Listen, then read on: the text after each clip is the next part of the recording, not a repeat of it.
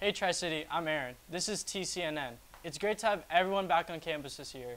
And this year, we have so many new staff members. With this new group of staff members, we're really excited to see what they can do in the future.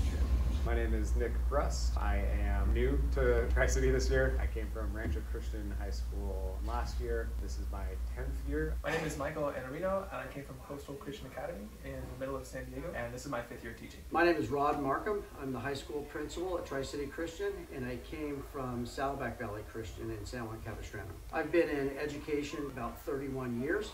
And 23 years at the last school. I teach AP Gov and all of the junior history classes. AP Gov, Civics, Government, and Economics. My hope is to bring a great student experience here at Tri-City Christian through building a positive campus culture. In addition to that, outstanding, challenging academic program. I can bring some new energy to Tri-City. We have quite a few new teachers this year, so that's exciting. I've learned quite a bit about strategies and events and things that work really well in a small private Christian campus, and so I hope to be able to help out in that aspect. I'm hoping to bring some fun, some energy, and some excitement. My past 2 years, I taught elementary, and I'm trying to bring that flavor to high school. As we go into a new year, we get to meet a whole new group of staff members. Thank you, Tua. We're so grateful for our new and returning staff members and their hard work. On August 21st, we had our very first football game.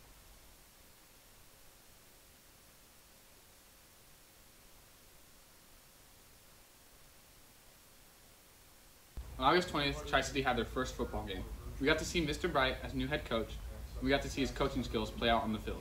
I think the first football game went okay. We didn't win, but we played pretty well. It was only 7-0. We should have been a lot better. We're going to fix it, and I have high hopes for the rest of the season. For this season, I think that we'll probably have at least 8 wins, and then hopefully we'll go to the playoffs. My expectations for the upcoming season are a winning record.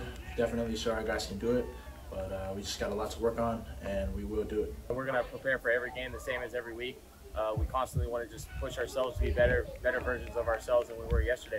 We prepare for everyone, even league game, non-league game, playoff game. Every week's going to be the same for us. Defense balled out, man. 7-0 game. You can't ask much more of them. The boys battled though. They never gave up. They were working the entire time. No matter what was happening in the game, they battled the entire time. We're just going to build on what we've already done. You know, the boys not giving up. That's a great start. Good job, Tri-City, with playing out the game.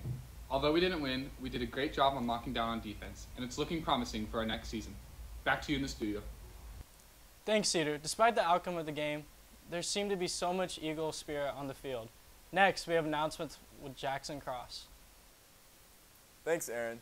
Tonight we have a home football game at 7 o'clock against Orange Glen. There's a special theme of wearing red, white, and blue, so make sure you go out and support the Eagles.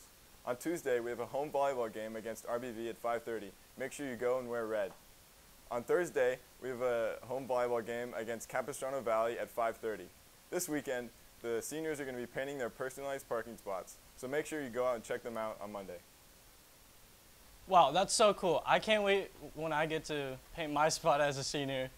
Thanks for all the announcements, Jackson, and make sure to support the teams and show your Eagle spirit this week. That's all we have for this week, and see you next time on TCNN.